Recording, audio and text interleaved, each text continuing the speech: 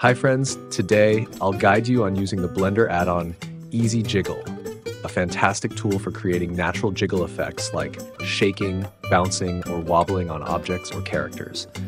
This add-on can be applied in many scenarios, from humans and animals to inanimate objects, making your animations more lifelike and dynamic. First, I'll show you an animation without the jiggle effect applied.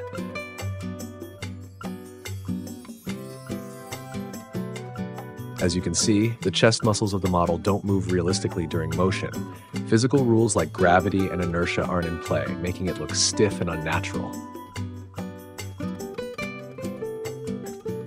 Next, I'll install the Easy Jiggle add-on. It's very simple. Go to the Edit menu, select Preferences, then switch to the Add-ons tab. Click the small arrow next to it and choose Install from Disk. Then, select the zip file for the add-on and install it. After installation, you'll see the add-on appear in the sidebar of the viewport, ready to use. Using the add-on is straightforward. Just select the model you want to apply the jiggle effect to, then click the Select Region button to choose the area on the model where you want the effect. You can select a closed edge loop to define the region or pick a group of vertices or faces. After that, click Create Jiggle Region.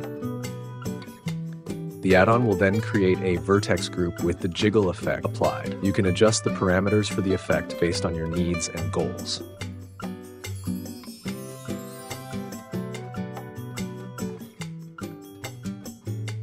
Here, I'll try setting the strength to 1. Now let's watch the animation. See that?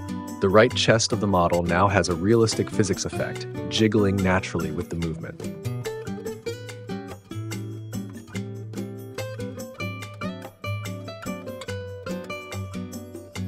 Switch over to Weight Paint view to check it out.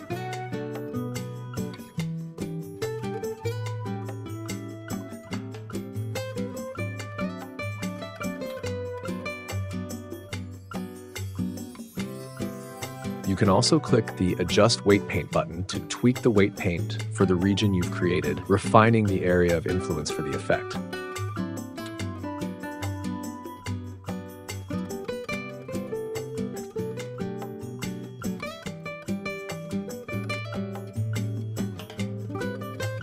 You can rename the created vertex group for easier management. And remember, every time you change parameters or a name of the vertex group, you need to click Update to save the changes. Now I'll proceed to create the effect for the left chest. I'll select the region by picking Faces,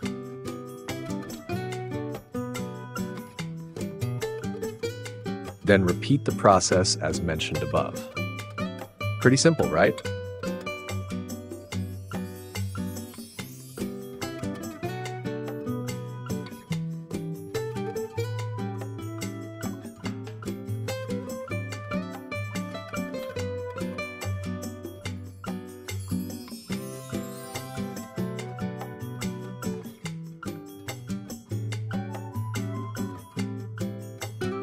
If you no longer want the effect, you can click Reset to remove it. Good luck!